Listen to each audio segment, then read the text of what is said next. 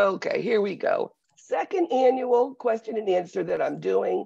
And what I do and how do I get this information and why do I do this? Well, many of you next semester are going into capstone and a lot of it is thinking. And it's not just memorizing information anymore. It is a lot about understanding something and applying it to different topics. And I think at the end of pediatrics, it's a great time to do this. What I do is I go back to all your old HESIs, and I've last 3 of them actually, and I look at those topics that are there. And in those topics, I bring up what I say, let's do some questions about it. I mean, what does it mean? Now, Steph, if you could put your full name there, I could give you credit, okay? Let's go ahead and let's pull up our PowerPoint. Again, as we're doing this, please, any questions, stop me. Ask questions as we're going. Don't ever be afraid doing that. I do not mind if I'm talking about something or somebody, just please, I want you all to understand this. This isn't about me understanding it. This is about you understanding it. So here we go. Only 27 slides that we're working on. Give me my hug, baby. Have fun. Enjoy camp. So here we go. So let's first of all, let's talk about children. Let's talk about nutrition. Well, what have I always said about nutrition? Remember, it's the most important thing with children. And the problem with nutrition is things like reflux, like having any sort of disease with the bowels that you're losing nutrition due to diarrhea, right? So these would be a concern in any age child. Because, I mean, through pediatrics, you're growing the whole way through, right? You don't get nutrition, what's going to happen? You're not going to grow. And cognitively, you could be delayed. I mean, this is one of the reasons why we do height and weight on every visit. So in IBS, we need to be still concerned and make sure they get nutrition. Again, monitoring height and weight. In the infant, that child who's spitting up constantly, what's going on with that? Aren't they losing their nutrition? So what do we need to do? Well, we need to do a treatment. Now, why do we put rice cereal in the formula? Why? It thickens it. It thickens it. Yes. Because then it will sit down. Yeah, it's going to sit down. And yeah, it can prevent aspiration because now you're not vomiting. So it's all really good reasons why we do that. And again, why do you think we weigh these children so much? Especially infants. You go in at 2 weeks, 2 months, 4 months, 6 months. Really important, not only all those immunizations, but we are also concerned about nutrition. Now, nutrition, and we're talking about all different sort of conditions a child can have, right? For instance, if you had a child who has really bad osteomyelitis and they're home with a PICC line, right? They're getting IV antibiotics. You know, food and nutrition can help them feel better. And what they recommend is fruits, vegetables, whole grain breads, low-fat dairy, beans, meat, fish. All of these things can really help. And it helps with nutrition and with healing. So nutrition is not only for growth, cognition, it helps also with healing. Now, a kid is a little obese. What would you do? Now, if a kid is obese, they do recommend do at least a 3-day history. What's their diet? What are they eating? Are they eating the proper foods? Are they getting the proper nutrition? That fruits, that vegetables, all of those things. And another thing is, are they active? You know, a lot of kids today, and I see it with all my grandchildren, they love to be on that little, whatever it's called, the switch, right? And they're always sitting there. And are they up and moving? No. So very important that we evaluate and encourage physical activity. It could be swimming, or it could be out playing softball, baseball, soccer, whatever. And of course, if they have it in school, that does help. Okay, you have a kid who has celiac. What would you take from that lunch tray? What can't they eat? Wheat, rye, barley, and oats. And what food would you see? Gluten. Okay, but what type of foods? Like cake, right? Yeah, bread. Crackers, anything breaded, right? So those are things that as nurses, we're gonna have to make sure that, okay, they have celiac disease, they have gluten intolerance, and it's wheat, rye, barley, oats. Any of that stuff can't be on the tray, or it's really, really going to be putting a lot of pain in that little child's tummy. And I've seen these kids celiac disease make a mistake, and they suffer, and they don't have to. Is pasta included, Professor? Absolutely, it is pasta, unless it's like a rice pasta. Okay. And today we're lucky. There are much better choices for celiac children, and it will say gluten-free on them, which I think is awesome. Now, 30 years ago, 20 years ago, they didn't have it. So the kids today have a better chance with it. Okay, thank you. They can have rice, is that what you said? Oh, they can have rice. Oh, absolutely. It's not wheat, rye, oats, or barley. It's rice. It's a great choice. Give them a rice cake, put peanut butter on it, and that would be like a sandwich, right? And there's other choices. There's rice bread, potato breads, a lot of them that are gluten-free. Diaper, the white patches in the tongue. And what is that caused by? Fungus. Yeast. And how do we treat it? Nystatin. Can't we just scratch it off? Get rid of it? No. It's actually be very painful. So you have a mother calling up or coming to be seen. It says, my baby has this white patch and I can't get it off. They're going to need medication for that, for sure. And the name of it is nystatin. Older kids, they swish and swallow. Younger kids, we just paint it on their tongue usually. Now, one of the things that we don't think about is, we get phone calls from parents all the time, whether it's ERs or doctor's offices, urgent cares, and they're saying, my baby's not sleeping well at night. Now, we could think maybe they need to be fed, maybe that's it, or maybe the reflux or something, but don't rule out diaper rash.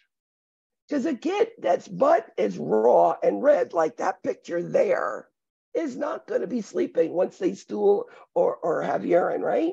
And it's going to burn. So we want to make sure that they protect it with some sort of emollient cream to protect it. And they're going to need frequent changing. So we introduce foods at 6 months. Why? Why not at 3 months? The GI tract isn't mature enough to take it. Right. And then what is our one big concern about introducing foods? And why do we do it? Yeah, allergies for sure. So we need to take 4 to 7 days in between introducing a new type of food. What would you see? You might see a rash, or you might see abdominal pain, diarrhea, vomiting. That's what you see. So these are things we should teach our parents. Okay, infants. We're going to go into the groups and go over a couple things here, okay? So if you have a child whose head circumference is increasing, what are you going to be looking for? What do you think is going on? An infant. Cottontail. Absolutely. Absolutely. This is probably hydrocephalus. So we're measuring that head, and all of a sudden, from yesterday to today, when I did my, big assessment and measured the head, it's up 2 centimeters. Do it again. Okay, it's up 2 centimeters. I'm going to look. Is it bulging and tense? That absolutely is extra fluid. And of course, we report that to the doctor so they can do a head ultrasound, is usually what they would do first of all. One of the things that we tend to not think about is a child who has a condition in which they're unable to eat. And the one I always think of is esophageal atresia or tracheal esophageal fistula, right? Nothing goes down, it comes back up. There's no connection to the stomach, or you eat down the esophagus and it goes across that fistula into the lungs. These children are gagging and choking on their own mucus. So one thing that we have to remember is to give that child the way that they soothe themselves, right? That pacifier. I mean, I have seen in my career, I like it, I don't like it. It's physicians saying pacifiers, but they have firmly believed today that a pacifier is a self-soother, is a comforting thing for those children, and it promotes normal growth and development. I have a question. Sure. So I did the HESI preparation exam that we have on our modules due this week, and it had a question about the fontanelle. Okay. And I had picked the one about, it's like a 28-month-old with hydrocephalus that has an open anterior fontanelle. It told me I was wrong, and the answer was a 6-month-old failure to thrive that has a closed anterior fontanelle. I would have to know the whole question. And so, because I thought know what you're hydrocephalus saying. would be like our main concern, especially 28-month-old whose is still open. I mean, that is concerned. They're both concerned, but a 28-month-old usually probably has already had hydrocephalus for a while, and it's open, okay? And it's there, and it's taking care of the extra fluid. Now, the younger kid has no place for that fluid to go. That kid needs something to drain it. They're going to need that ventricular peritoneal shunt to get the fluid off, because all that pressure in the brain can cause brain damage. So it is more dangerous, the younger kid. The other kid already has an outlet to let the pressure go away. You understand that? Yes. Okay, good. All right, many times you've got parents, they're on their third kid. Well, my other kids did this and this one's not doing it, and they're different. Well, is that normal that all kids are different? Yeah. Absolutely. You'll have some kids walking at 7 months old and some kids not walking till 16 months old. Normal, absolutely normal stuff. Okay, FTT, failure to thrive. Now, this would be identified in those doctor's offices or in, going to the ER, whatever. We have a consistent look at height and weight, right? And if we see a 6-month-old who has only gained 2 pounds and they were born at 8 pounds, that child is a failure to thrive, right? They should at least double their birth weight by 6 months.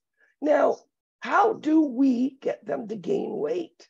And what we do is just give a higher calorie formula, or we could do fortifiers in breast milk also. It's the same thing. Add calories to the same volume of fluid. And they get that extra calories. Most formulas are 20 calories per ounce. You can go to 30 calories per ounce. So you are, giving them 1.5 of what they had, right? 20 plus 10 more, they're getting a lot extra calories with the same volume, and they can tolerate it. To try to give them more formula, they're going to vomit. But give the same amount extra calories, that works. So I have a question on that. Sure. Understanding the failure to thrive because the parent or caregiver's responsible, like cutting formula in half. But what is a normal, not normal, but a physical reason while they're failing to thrive? It could be metabolic.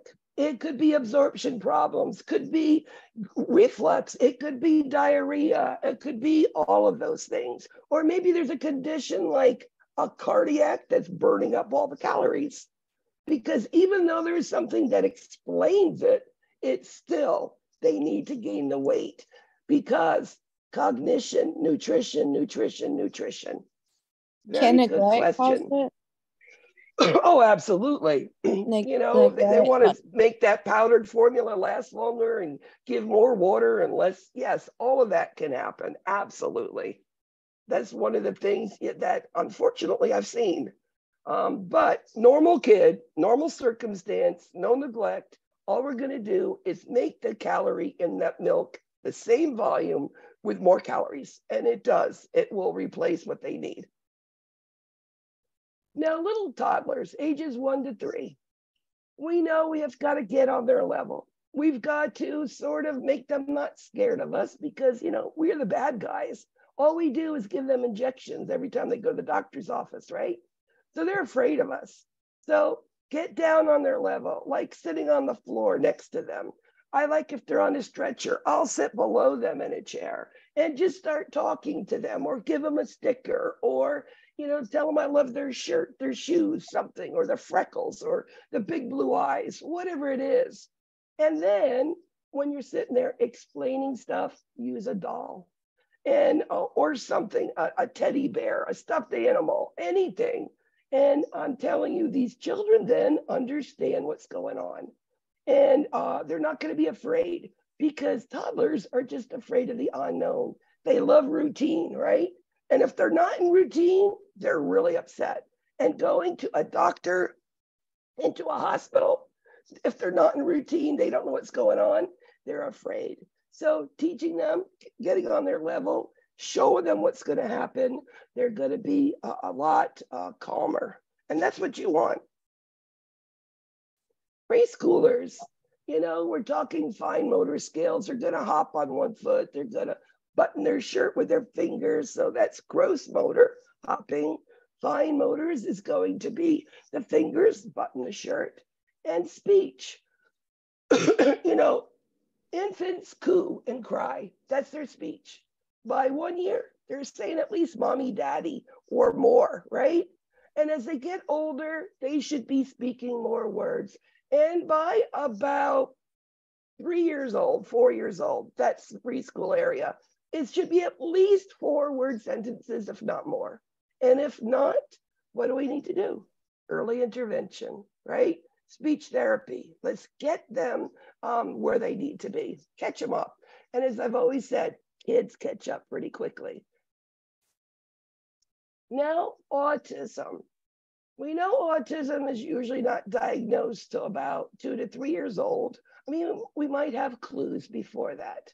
We know autism is those odd, repetitive behaviors, and they do it over and over and over again.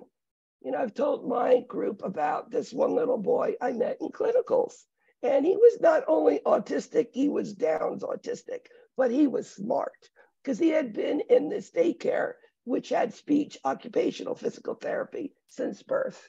That kid was sitting in the corner by himself, absolutely normal for these children. And he would take a fire truck and put it on a chair. Then he would take another little car and put it on, and another thing, put it on top, and then maybe put a sheet of something on top, and then take one off, take the other off, take the other off, put the fire truck down, and over, up the fire truck, put the car, other car, put the thing on top, over, over again. And that gives them comfort. That is autism. Now, there is a questionnaire that can be filled out, and I just wanted to bring that to your attention. And it's just a modified checklist for autism behaviors, and it does help with the diagnosis of it. And you can see we're doing that right at 2 years old. A question about the speech. Sure. I was going over the review for, or the HESI, practice HESI. Yeah, and there's a question they asked twice on what a 2-year-old should be able to do. And one of the responses was capable of making 3-word sentences. The other was half of the child's speech is understandable. And again, they asked it at 2 different places, and the answers were different for in each place. You know, they should have 3 words, and they do understand more than they can express verbally. They're both right, Gregory. They really are. It was weird because I got them both wrong. It's like, which one would you do? Well, which one did you choose? Well, probably it was opposite each time. I got them both wrong too. It was making me crazy because I got them both wrong. because I didn't answer, you know. I go to Evolve and I tell them these little things that we find and they can change those. So that speech on a 3-year-old, I will definitely let Evolve know about it. It was a 2-year-old. The 2-year-old. Okie doke. Yeah, they like us to tell them when their questions are crazy or, not where they should be. And that's a really good example. So thank you. Okay, school-age children. What do we know about school-age children?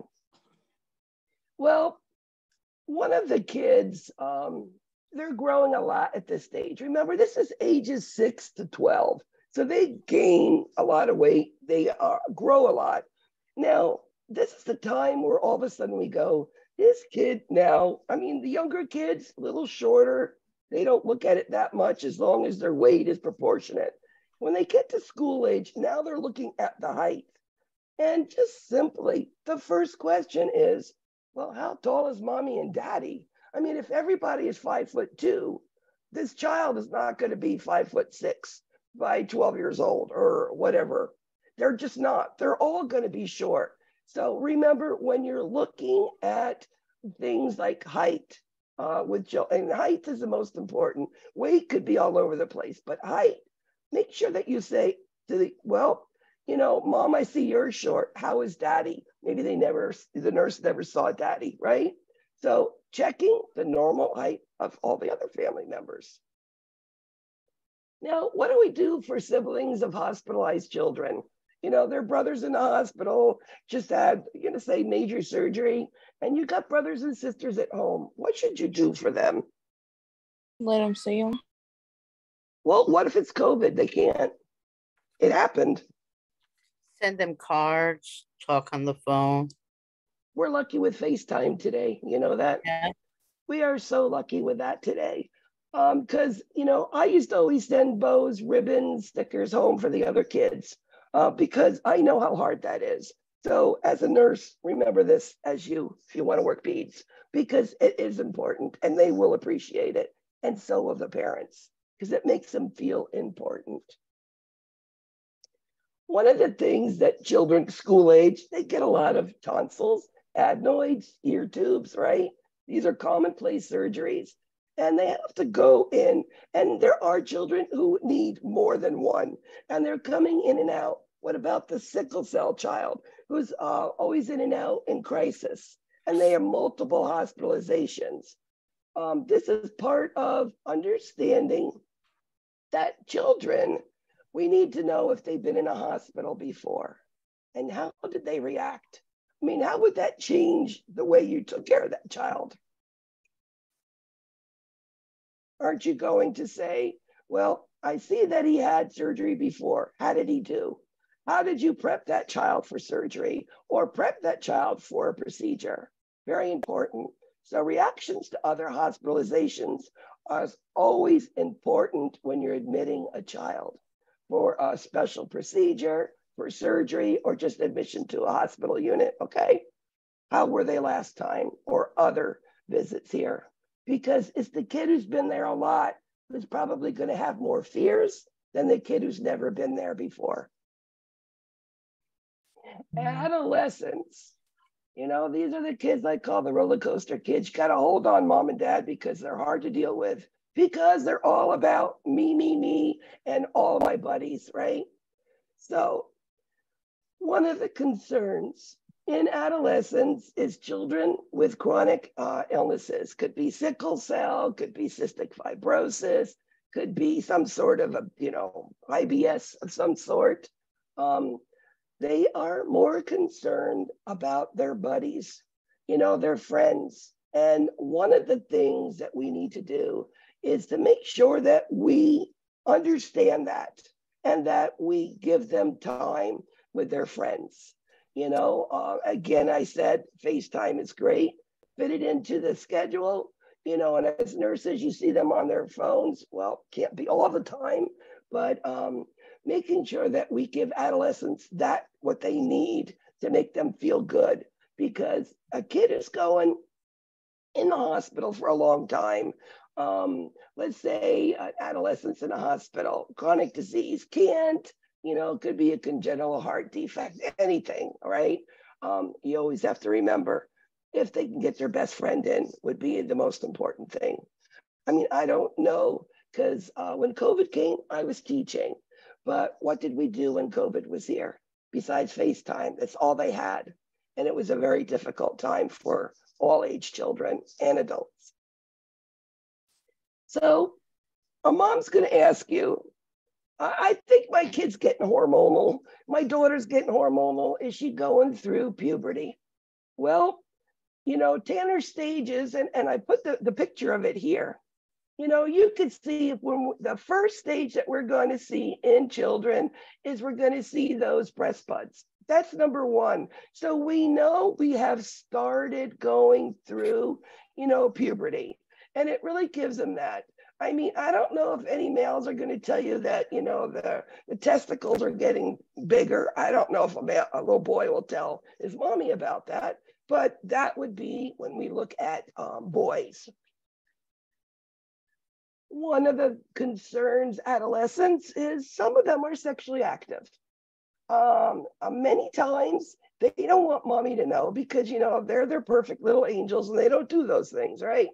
And as nurses, we cannot say, no, you should be abstinent because they're going to do what they want. So what is our job as a nurse?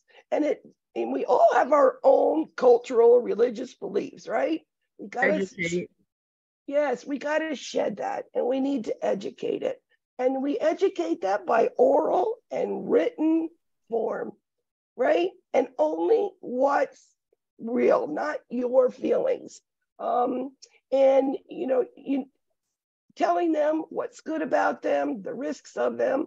I mean, they think a pill is a solve all, but we also need to teach them about getting sexually transmitted diseases. And even though with a pill, condoms, right? These are things we must teach our adolescents. And sometimes some nurses have a hard time doing that. That might be, hey, you have a friend who's a nurse too, maybe they need to speak to the kid. They can speak easier. They used to always put me in those rooms. I was a parent of adolescents, and again, kick the mother, father out, talk to the child, get on their level, open it up and listen to them. Sometimes they're going to tell you things and it's like, I don't believe they just told me that. But try to keep that straight face because that's what they're trying to do. And again, just counsel them on the benefits and risks. Now, Piaget is all about thinking, cognitive. We know nutrition helps with that for sure, but cognitive is all about figuring things out. How do I get from here to there the shortest way? Or how do I take this thing and put it together to make it work? All of those things. It starts out with, you took your teddy bear, you put it underneath a blankie and they can't see it. Well, that kid, even infants, they know to go looking for it. And that is called object permanence. And object permanence is that you put the toys away at night, that kid knows in the morning, they know where to grab them, right? And take them right out. Object permanence is important. Erickson, you're definitely going to see Erickson here. Infants, you trust versus mistrust. They know if they cry, somebody's going to get them, and then their needs are met. It's when nobody comes for them, they're not met, and that's the mistrust. School-age children, well, industry is that what they do well. Now, as nurses, especially if you have a child who's a school-age child who's there for longer periods of time for whatever illness, we need to give them things that challenge them, but they'll be able to do in the end. They need to be able to accomplish what you give them. Maybe you give them a puzzle to do, and it's, 500 pieces, not those 5,000 piece one, right? But something that that they'll be able to finish. And then they have a sense of accomplishment. Very important school age. Whenever you give them a task that doesn't have to be easy, but they have to be able to accomplish. They should be able to do that task. And adolescence is all about me. What do I look like? I'm too fat, too skinny, too many pimples, right? My hair is too curly, too straight. whatever. Body image, you know, identity. Who am I? And that could be in any level of identity. Do I like girls? Do I like boys? What do I want to be when I grow up? You know, all of those things. Where do I want to go to school, college? All of those. That's all identity. And they're always, again, that body image. And as I said, with adolescents, to be able to speak to them, I would never talk in front of my parents. My mother, oh my goodness, I'd be like put on lockdown for years, and she would have.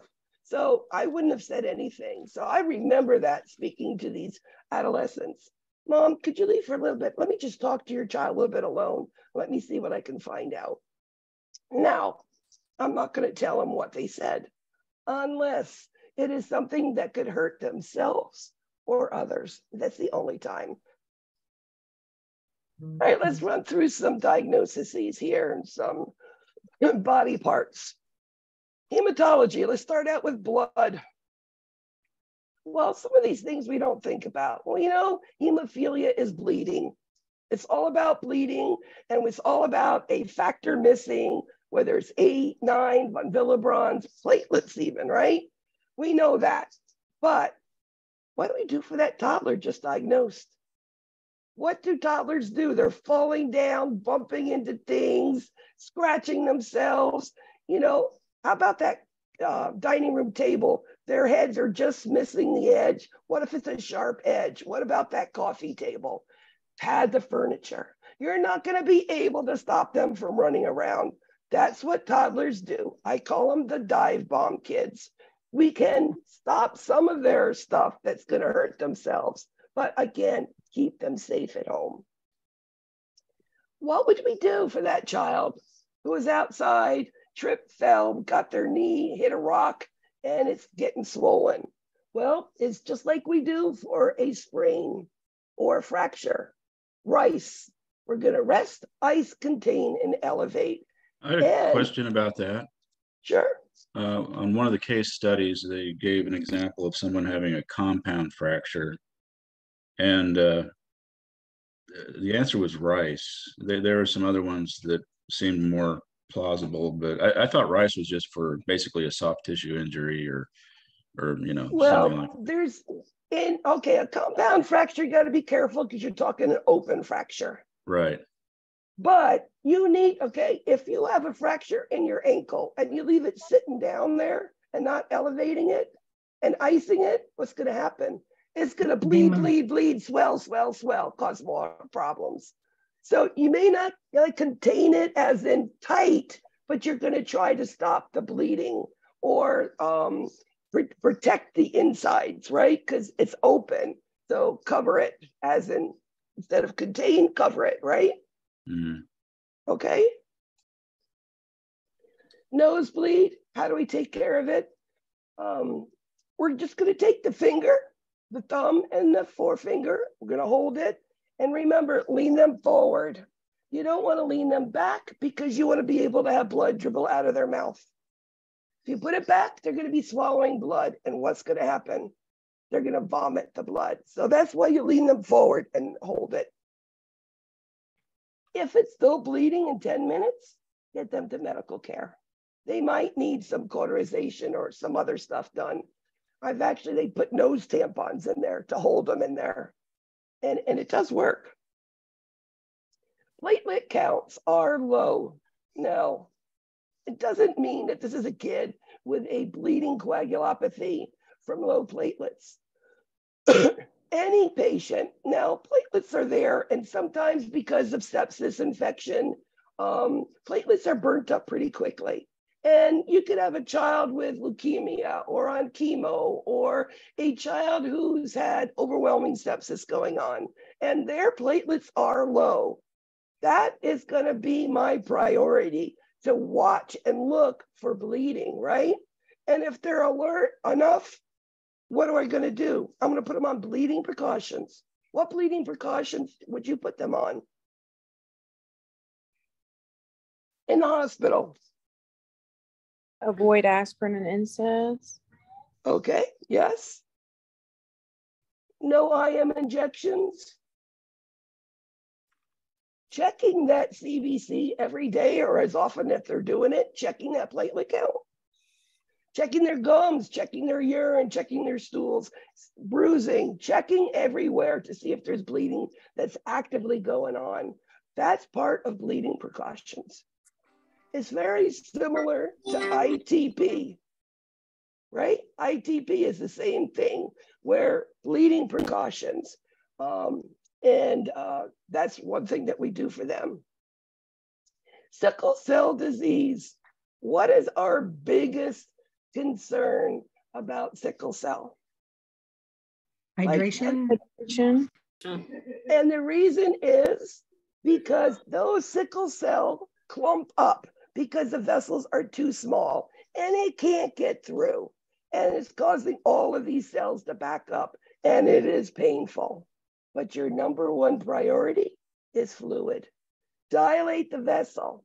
Also, preventing sickle crises. If it's cold out, have them dress warmly so that we have those, you have this kid that now, excuse me, if you keep them warm, the cold will constrict vessels. And if it's warm, it keeps it open. And if they're out playing, we're definitely going to, that kid, we're going to keep them hydrated. Okay? Makes sense? So what would be something that we wouldn't do for sickle, that we would do? A kid has sickle cell. Doesn't mean they can't play sports. It just means, of course, we're going to see which one they play in, but to keep them hydrated. I mean, I live in Florida, so they should always have something with them. So acute lymphocytic leukemia, they are immunosuppressed. So if you're immunosuppressed, well, whether it is something like ALL, immunosuppressed sickle cell, lupus, or JIA, all of these things, you're immunosuppressed. Our goal always is to prevent infections, right? Hand washing, number one. That's always an answer to a question, hand washing. And because they're so susceptible, let's put them in their own room so that we're not, even if the kid is a medical child, nothing's wrong, well, they could have a sniffle or they could give that kid something. So put them in a private room. And then let's do one of the anemias, iron deficient anemia. You know, children can take their medicines.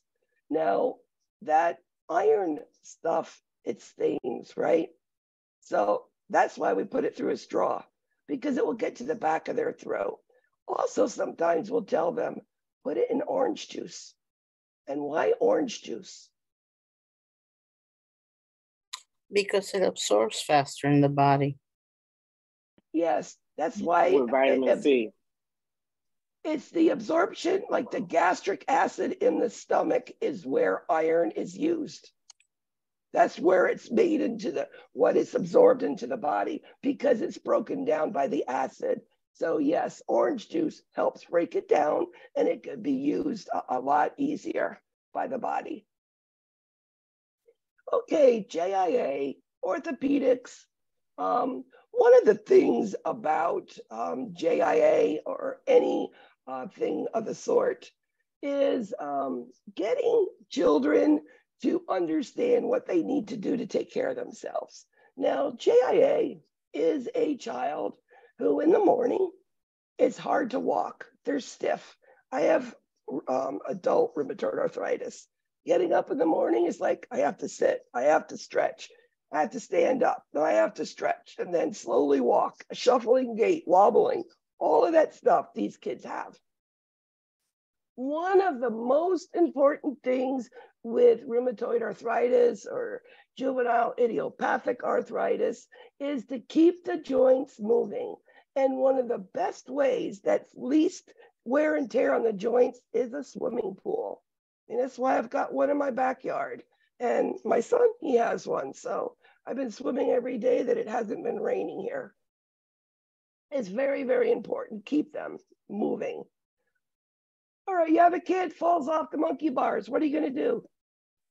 Comes in complaining. My wrist hurts. What are you going to do? Mobilize it. Rice, right? Rice. Raise, ice, contain, elevate. That's always with any orthopedic injury, right? And because possible break, that capillary refill is the most important. I want to see, is blood going or is it pale with no capillary refill? I can't see anything happening. And that would be an emergency. So always remember that. Scoliosis, the surgical treatment, and it's usually over 45 degrees of the angulation, they're going to do a surgical derivation, either Harrington or Luque rods. And they put metal rods on either side of the spinal column. Now, you're not perfectly straight, never, but you'll be closer to straight than you were before. When they're in right after surgery, because they've got these rods on their back, these children must be log rolled. You can understand why. You don't want to jostle them back and forth, log roll them. You know, osteomyelitis, you know, some important information. We've already talked about some of the nutrition, fruits and vegetables, very important, protein for healing always. And one of the things about osteomyelitis is because there might be something else going on. So finding out, has this kid been sick lately? Are there a lot of infections that kid's been in? And it might lead them to something autoimmune going on in that child, and it should be looked at. Cardiac, Kawasaki disease. How do we treat it? Aspirin. And one more thing.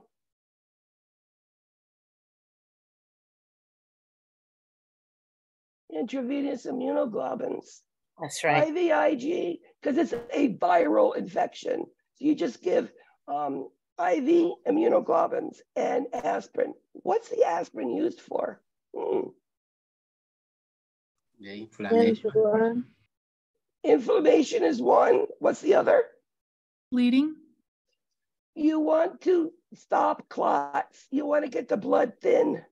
So to prevent clots and for inflammation. Yes, very, very good.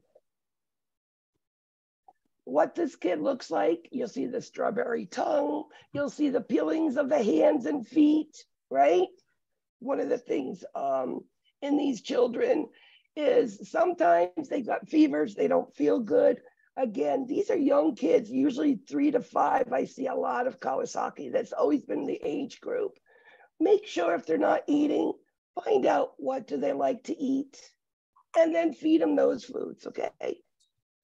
This is not a point where you're gonna argue with it. You need to get nutrition in there. So what do they like? Feed them. They like macaroni and cheese and chicken nuggets. Fine, as long as they're eating, they're getting some nutrition in them. I can't remember what causes Kawasaki disease. It is a viral infection, and it is a multi-system vascularitis, inflammation of vessels all over. And it usually starts out, the kid's got a fever, doesn't feel good. It's an upper respiratory, or it's a viral, it's okay to go away. It takes 7 to 10 days to diagnose it. These parents are usually exhausted by the time they get to an ER and we diagnose them. They are. And I'll take it, I'll look at their hands. I'm going, oh, there it is. We got a little bit of blistering, a little bit on the soles of their feet and the palms of their hands. And you really can see it. And then look at their tongue, strawberry, and big red eyes. It's like I call glow in the dark eyes. Very, very distinctive. Prostaglandins, what is it used for? To keep a PDA open? Yes, it is. Very good. Prostaglandins is what's normally there. Mommy secretes it in pregnancy. And that patent ductus arteriosus is fetal circulation. That fetal circulation stays open until you have the baby. Mommy's not there. No more prostaglandins. Usually it will close. One of the side effects of giving this is actually bradycardia. So if we are giving prostaglandins, we just have to monitor their heart rate. and we can half a dose. It's a very slow, continuous infusion. Usually it's 0.1 mics per kilo per minute, to tell you the truth. You could go to 0.05 and it still works. So the body tells you when you should slow it down. Indomethacin, when do I use that? Close the PDA. Close. Right, absolutely. Now, indomethacin is a medical treatment. It's actually an NSAID, Indocin, believe it or not, but it's an IV form. And there's 3 doses we give. How do you know it's working? Now, I can tell just by some assessments. When that PDA is open, it's a washer machine type of murmur. You hear that extra flow going on, okay? If that indomethacin is working, I'm not going to hear it anymore, right? The other thing is when you have an open PDA on it and they're newborns, blood pressure 60/40, normal for a newborn. You might see 60/18. Why pulse pressure? As the indomethacin works, that bottom diastolic number will go back to 30-something, 40. And then again, you know it worked. But it's that murmur, that one that we really can tell. Unless you do have a central line in and you're getting blood pressures. All right, congenital heart disease. Child's not doing well.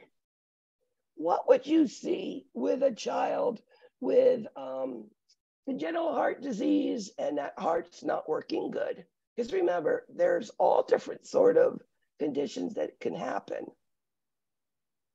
Fluid overload. Right, right. So what would you be assessing? Respiratory status. And that's, listen, is there fluid building up in the lungs? Also, you might see them getting tired out during feeding and they're not finishing it. Breathing faster, right? You might see them when you put them on the scale, they gained 8 ounces yesterday. That's all fluid. So remember, weights are always golden to look at. Anything has to do with fluid. Fluid balance, daily weights, intake output. Always remember that. And when Why you would have it be decreased BP and not increased? because the heart can't work good against pushing against it. You'll see tachycardia, but the heart's failing. You already have a congenital heart disease.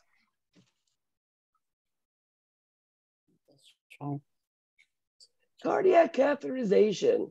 What do you worry about with cardiac catheterizations? You just get the kid back from cardiac cath. What are you worried about? Bleeding. Bleeding. So the first thing you're going to do is check the dressing. Well, what if happens if it's bleeding? What are you going to do? Pressure above the site.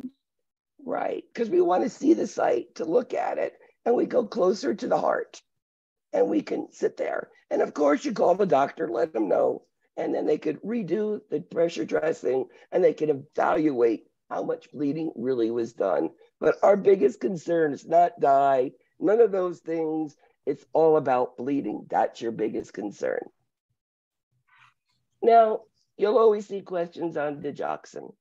Digoxin in infants, it's really hard to tell, are they having a problem with it? Now, what are the things we do before? Well, it says here, I'm going to check a heart rate. Now, you got to know what's the normal heart rate for an infant or a toddler or a preschooler, right? And if it's too low, check for it. If we're in the hospital, you got a potassium level, absolutely. If it's low, you won't give it, or you're going to see ditch levels, right? Now, what if they're home?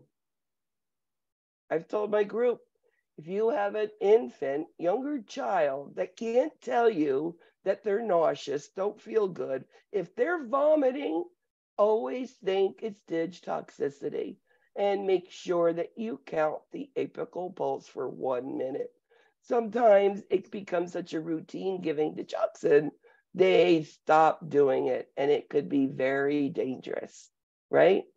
So vomiting, with no other reason, I would be, if they're in the hospital, I'll go back and check the latest levels. But if they're home, they need to call the doctor. And most likely they'll tell them to come in or hold the dose and then go in.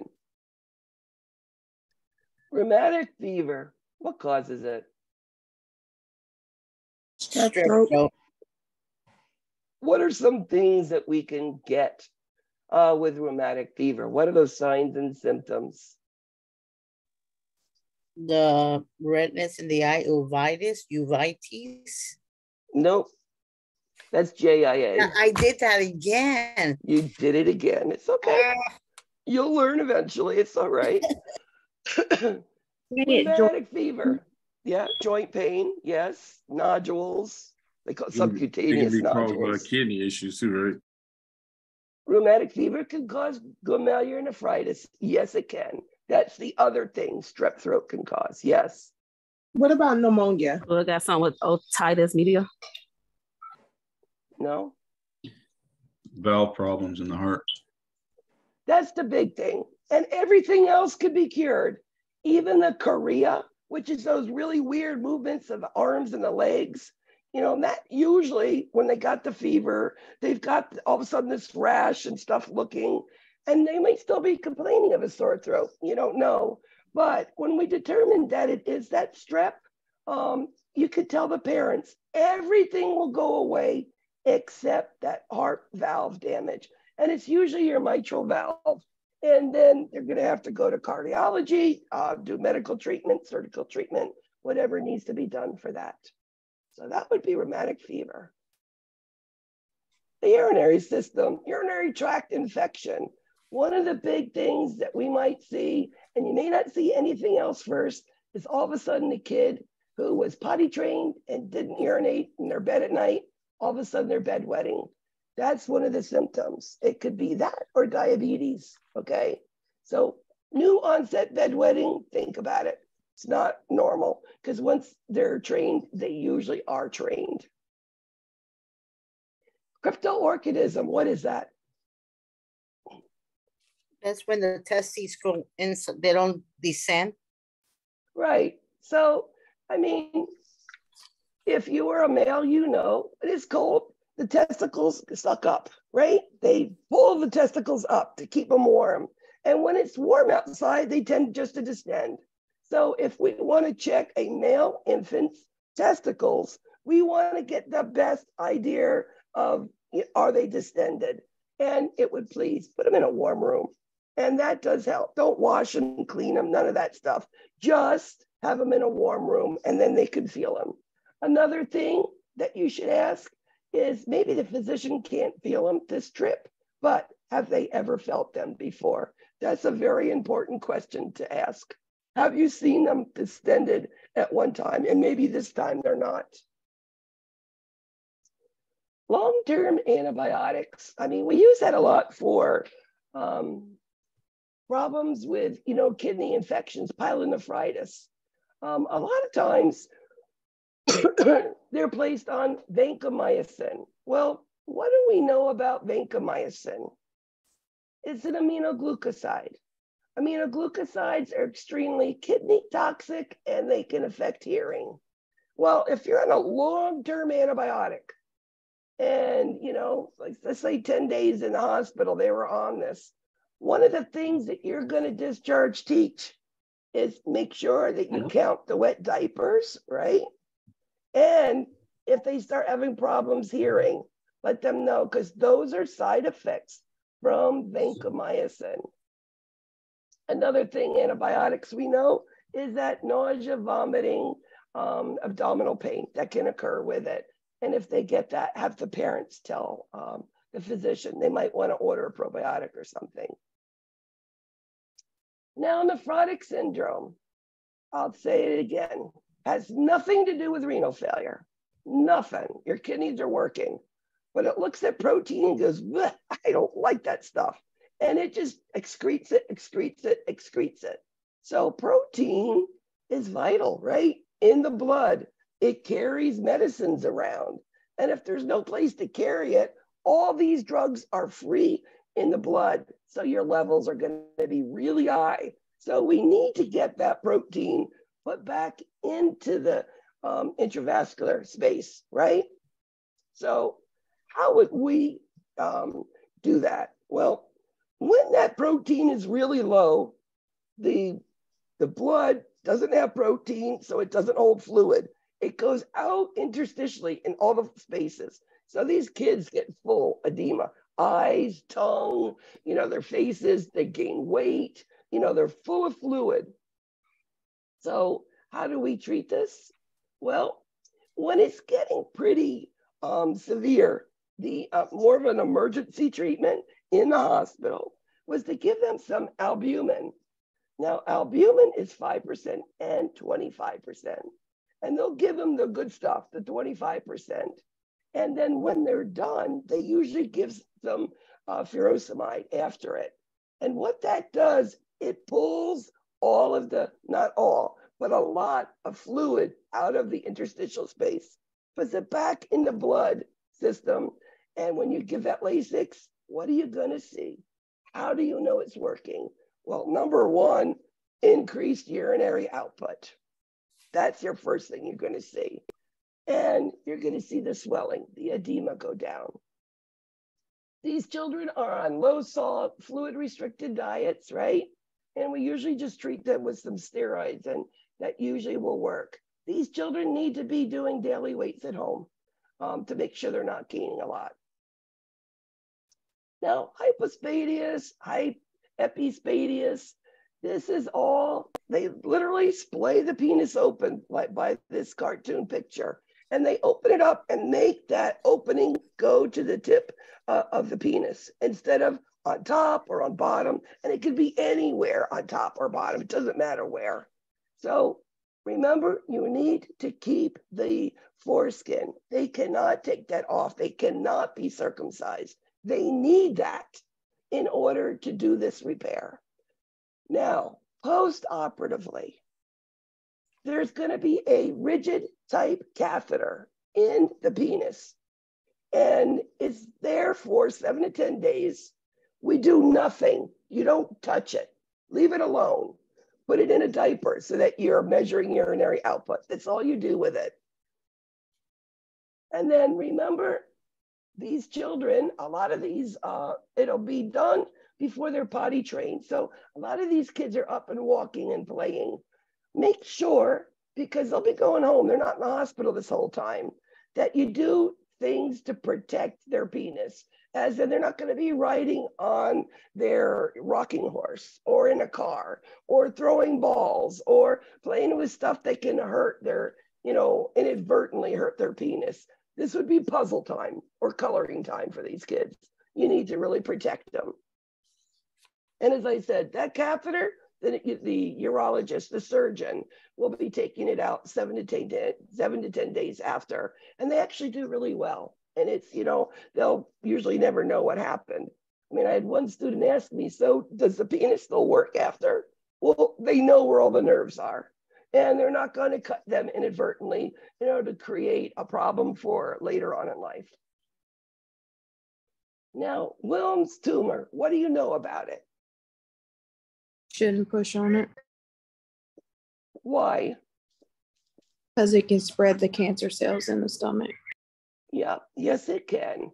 Now, this is the reason they don't do any pre-op biopsy either. Did you think of that too? Because again, what are you doing? You're putting a hole in it, getting a piece to look at it. We know by where it's at. It's a kidney tumor, okay? And it's big. It's big. The one that I saw was about this big, a softball size, and a little 3-year-old kid, and he wasn't a big kid. And it was in the left lower quadrant, and I was like, I didn't know why. I knew it was a Wilms tumor. And immediately, do not palpate abdomen. We don't want metastasis. But, I never thought about not doing that biopsy before. They'll do radiation, chemo, surgery. These kids do well, great outcomes. But it would be the same thing like manipulating it. No biopsies. Chronic kidney disease. One of our concerns is osteodystrophy. What is osteodystrophy?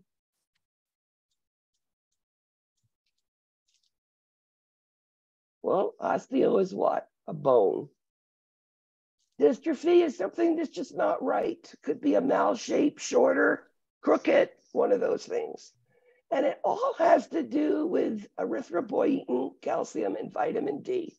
These children, you would see them, their growth would be shorter, or they might have crooked bones, deformed bones because of it. So how do we prevent that? Erythropoietin makes the red blood cells, calcium, vitamin D, which is all good for bones. We mentioned it earlier, glomerulonephritis. Again, due to strep. Glomerulonephritis, the kidneys stop working. You stop urinating, blood pressure goes up. You're spewing, that foamy type of urine that goes on there. And we treat it again with just antibiotics and it does go away. And usually there's no untoward effects. One of the charts in the ER, there's a coding system. Orange is a trauma, red is emergency, and yellow is just, a high level of acuity.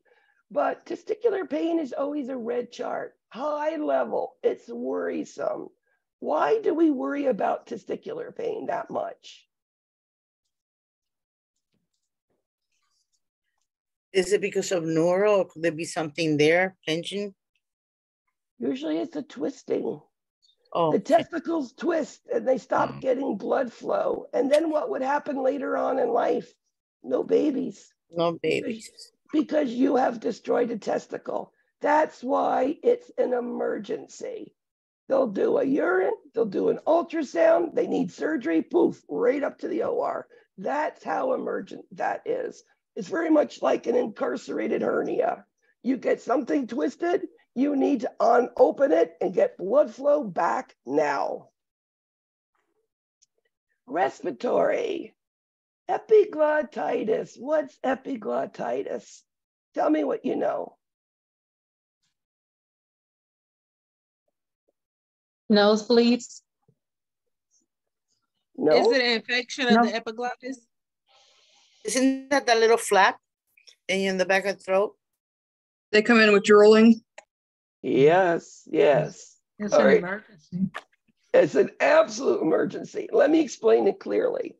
So the epiglottis is there, covers the trachea when you swallow, so you don't inhale food into your lungs.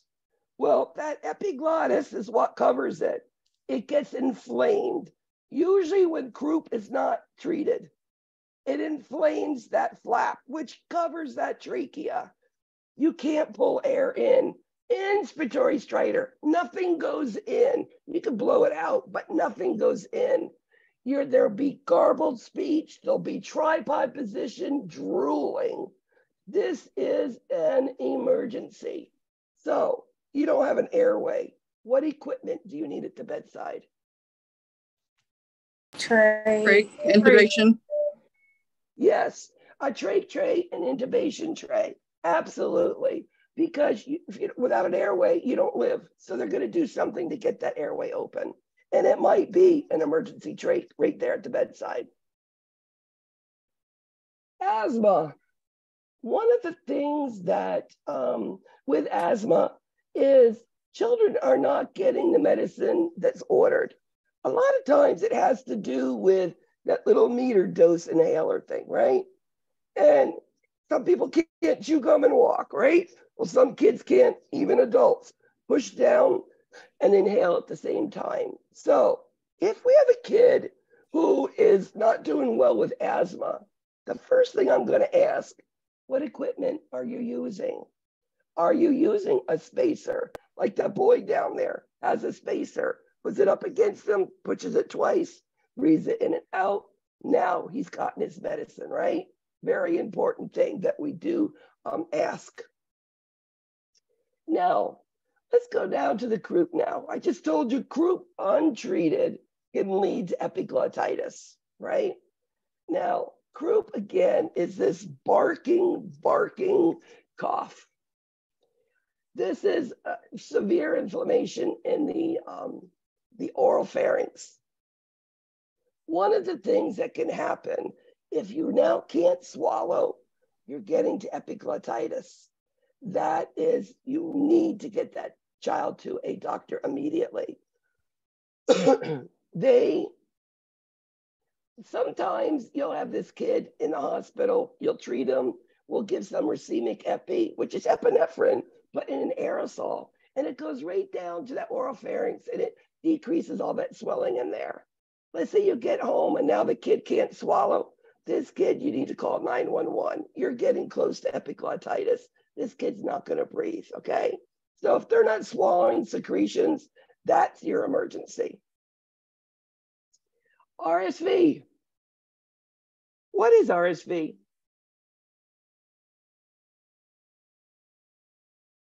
Isn't it an upper respiratory sort of virus infection? Well, for you and me, it's a common cold. Yeah. Now, for a little infant who already has a condition, you know, maybe premature, maybe has a cardiac condition, put a little mucus in that nasal airway, they can't breathe, right?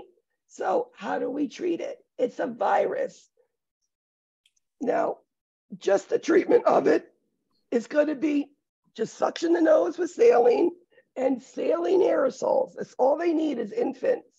Now, if this is a child who is immunosuppressed, has other conditions, prematurity, congenital heart disease, those things, we're going to be given this vaccine, Synagis, and it's monthly. And one of the things about putting these children, you know, you'll have two infants, both with RSV, and putting them in rooms together and like in a room placement, it's always check immunizations, because what else could it be? What respiratory condition could it be? Right? It could be pertussis if they don't have immunizations. So making sure that we know immunization status for placement is important. And again, treating, suctioning the nose out before they eat. And remember, not overdoing it, because then you create more. Now, respiratory distress in infants. When do you know you're getting really bad? Now, they might get tachycardic at first, a little bit restless, but you start seeing their nose flaring and you start seeing the at the end of every breath. That's an emergency. That scares me. Okay, and I don't get scared much. That scares me. And of course, if you open them up, take their clothes off, they're, of course, are going to be retracting like crazy. So respiratory distress, of course, we're going to treat it with whatever we need to, whether it be aerosols, and it could be albuterol at this point. Again, positioning them. Cystic fibrosis. Why do we do chest PT?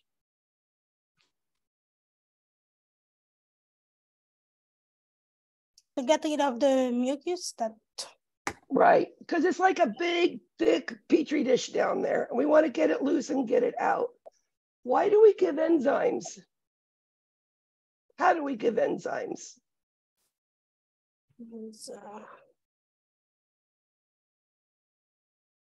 Under 30 minutes before they eat. We're going to give it immediately before they eat or have snacks. And it's to help digest their food. They don't digest their fat very well. And these children are going to have stools that really don't smell good. And we need them to get as much nutrients as they can. So we give those enzymes to promote that. These children, if you licked their skin, and I'm not telling anybody ever to lick a child, but if you did, you would taste the salt. Remember, these children never ever take the salt shaker away. They need salt, okay? Because they're losing it through their pores. Their sodium chloride's going away. And albuterol, we know that's that difficulty breathing. They're struggling. It's like that RSV kid. They're going to get their albuterol. Now, GI. Well, we've already talked about it with the infant. If you have a kid who's having bad diarrhea, even older kids, they're not going to tell you that their butt hurts, right? So check it, because you might have to put cream on it for them. I mean, infants is easy, but older kids, a lot of them, they're not going to tell you about it. If you have a kid who's having abdominal pain, what are you going to ask them? What's important? Where is it located? Describe the pain. Where is it located? Is it a right lower quadrant? Is it an appendix? Or is it just maybe some diarrhea or, you know, heartburn? Is it in the belly button? I've seen a lot of those, and that's usually just, you know, a gastroenteritis type thing. You have a kid who's had abdominal surgery, you know, maybe they had an umbilical hernia repair or something, and all of a sudden they develop paralytic ileus. Now, what's paralytic ileus? Well, paralytic means that the intestines isn't moving. So everything's backing up, all the secretions of the GI tract. And it's really bad. Colicky pain, nausea, vomiting, and then of course, nothing's moving down. So the belly blows up. Why do we get like a paralytic ileus from abdominal surgery?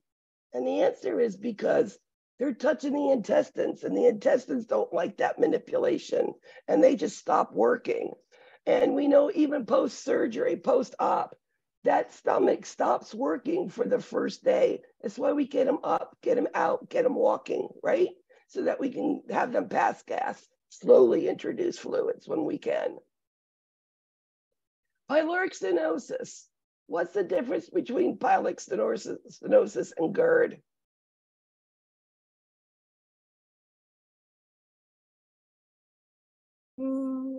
Projectile vomiting. Yeah, that's the big thing. And remember, pyloric stenosis is that olive-sized mass, and it's right underneath the xiphoid process, a little bit to the right, right in the center, and you can feel it. When I see it across the room, I put my hand up on that infant, and I can feel it, even when the mother's still holding them, and I'm doing my assessment with just my fingertips. Intussusception. This is when that intestine sucks in. This is current jelly stool that you'll see. It's like a little explosion in the underwear or in a diaper. So if a child is looking lethargic, which means they're getting serious now, usually dehydration, something's going on here, make sure we stop feeding them and we get them hydrated. Remember, dehydration is always a concern in children. Intussusception, they'll do the ultrasound and they might need surgery. And the better hydrated, the better they do. So NPO and IV fluids.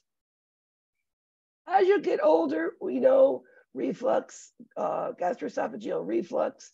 We know kids could be aspirating. You'll see them coughing, whatnot, but teaching them what to eat. I mean, many times you have parties at school and they have all of these icings and cakes and all that stuff. Sometimes a plain cookie is the best of all those choices for them. Biliary atresia. What is that?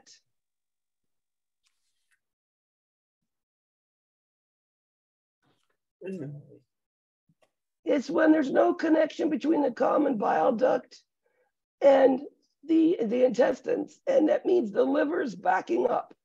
Okay, biliary, bile, liver, think of that. What do you see?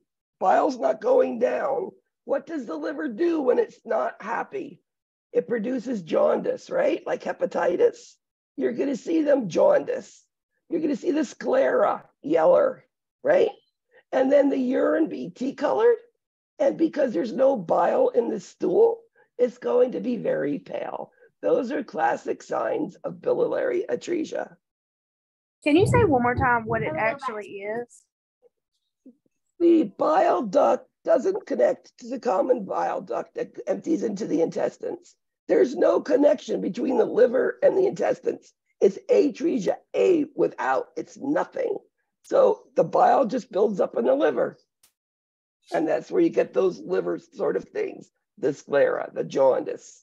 Okay, makes sense? All right, neurological. Well, sometimes it could be as simple as you get a kid in complaining there's ringing in the ears. I mean, what's the first thing that you should do and look at? Always look inside.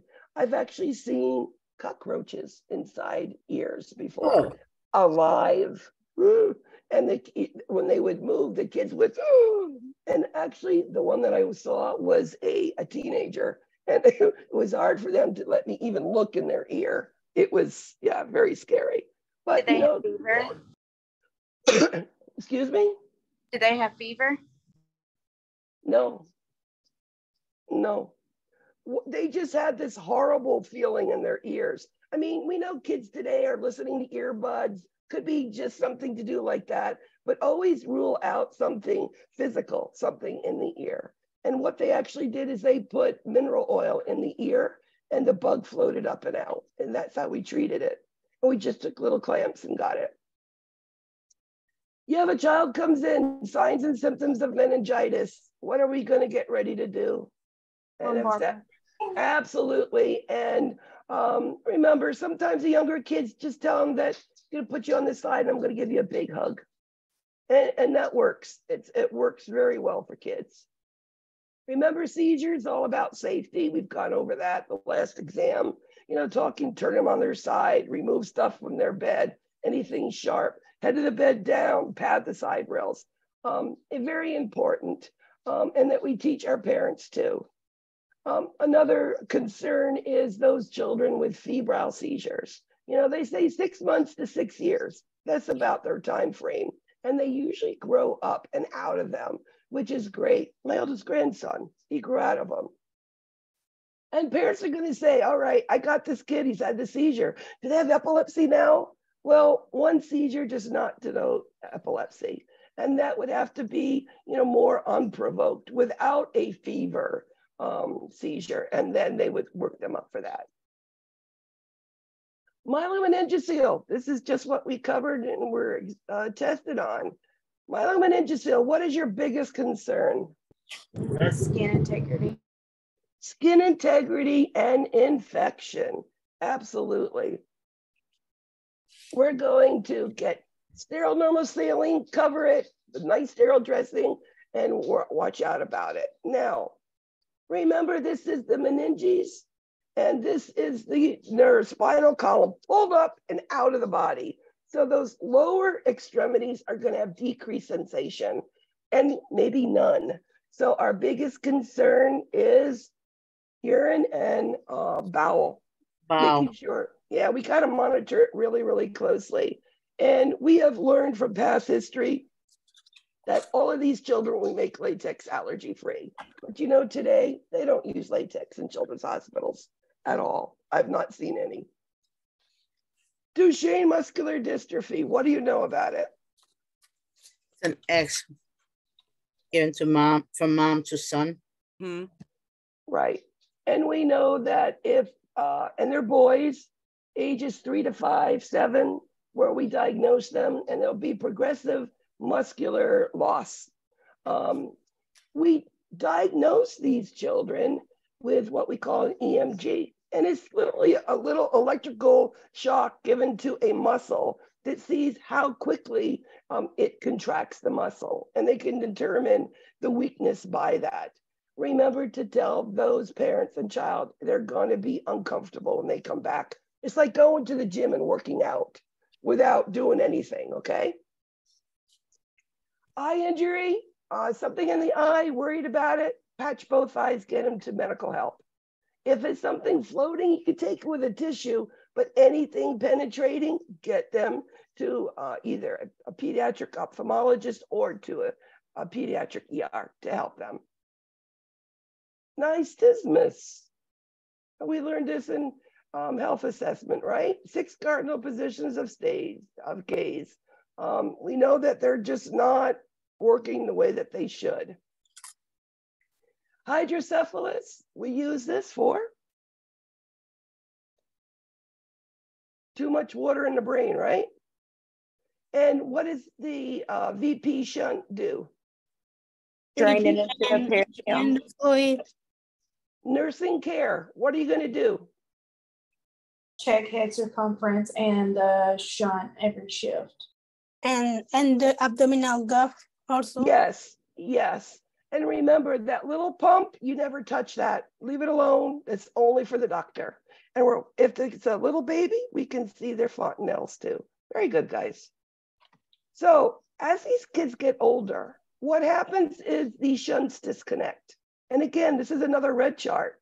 A VP shunt complaining of headache and vomiting because there's pressure building up in the brain. We're trying to protect the brain, right? Now, they've gone to surgery. How do you know it's working?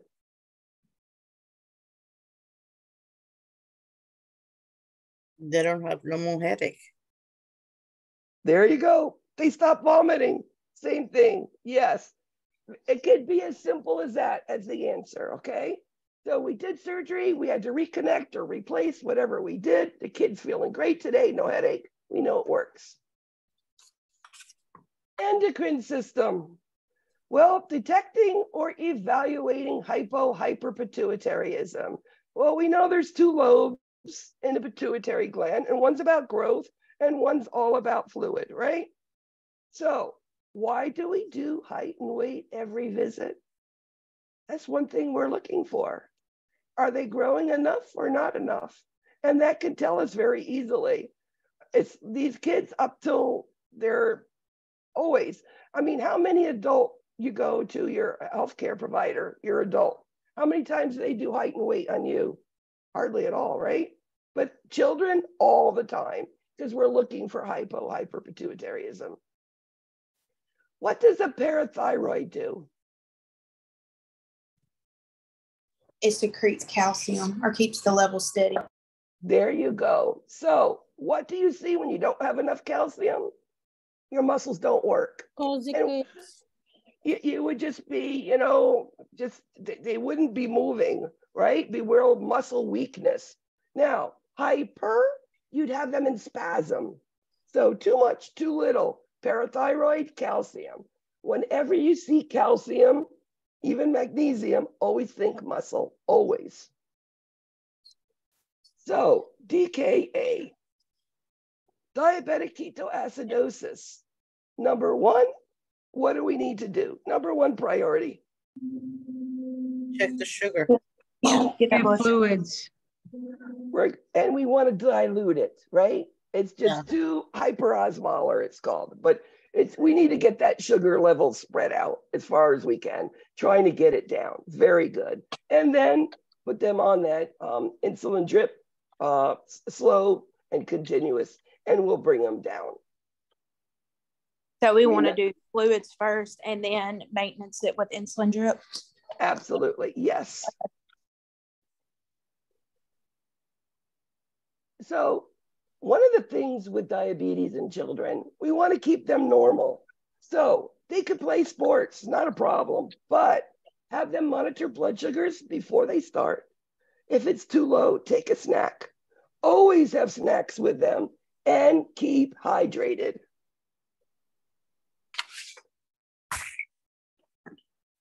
I got a question on the HESI review, and told me that a 5-year-old was capable of taking it, that the priority was teaching the 5-year-old how to take the blood sugar instead of counseling. But I don't see how a 5-year-old could take their own blood sugar, honestly.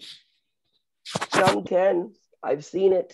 I've seen 6-year-olds with insulin pumps showing me how to give a bolus of insulin. You'd be surprised. Some can, some can't. And no, I agree with you. I was like, wow, but it can. Yeah, I picked food and counseling. It was like, no, I need to show them how to check their glucose or how to do it themselves. It's, you know, it's always, again, it's this needle. This needle's going to hurt me, you know? So, I mean, we're lucky today. They've got all these special fang dangles that we put it on once and we have our phones can regulate it. There's so much good stuff that's coming out now for diabetes. It's great. Remember diabetes, to teach them to rotate the injections. You know, if you get the injection in the same spot all the time, you're going to hear like a crunch when you put a needle in there. It causes the tissue to be damaged, okay? Signs and symptoms of hypoglycemia right off your last exam, right? Sweaty, shaky.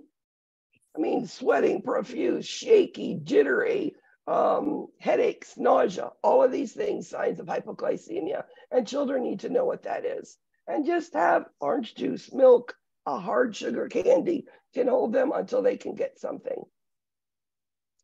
And there's been this question that students have told me about thyroid hormones. And I have, you know, for 5 years, I've been trying to figure it out. But it just comes down to, If your TSH is high, your T4 is low. And if your T4 is high, your TSH is low. Just as simple as that. And it has to do with breastfeeding or formula feeding. And it was just something that nothing else made sense of, because the students always come to me, what about this question? So I just throw it in here just in case you see it. Adolescents, you have a child, their BMI is really high. What do you always worry about with adolescent who is the high BMI, either a little overweight or quite a bit overweight, and they start presenting with things like a urinary tract infection? Now, we can consider, yeah, it's a urinary tract infection, but if they are urinating a lot, it could be diabetes, right? So always check that hemoglobin A1C, a blood sugar, and of course, get a urine. And if they're also doing the polyuria thing too, check a urine. Those are things you might see. Common kid problems in Pentago. There's one chapter on a lot of different kids' diagnoses that we don't really go into. So I do put some of the stuff in here.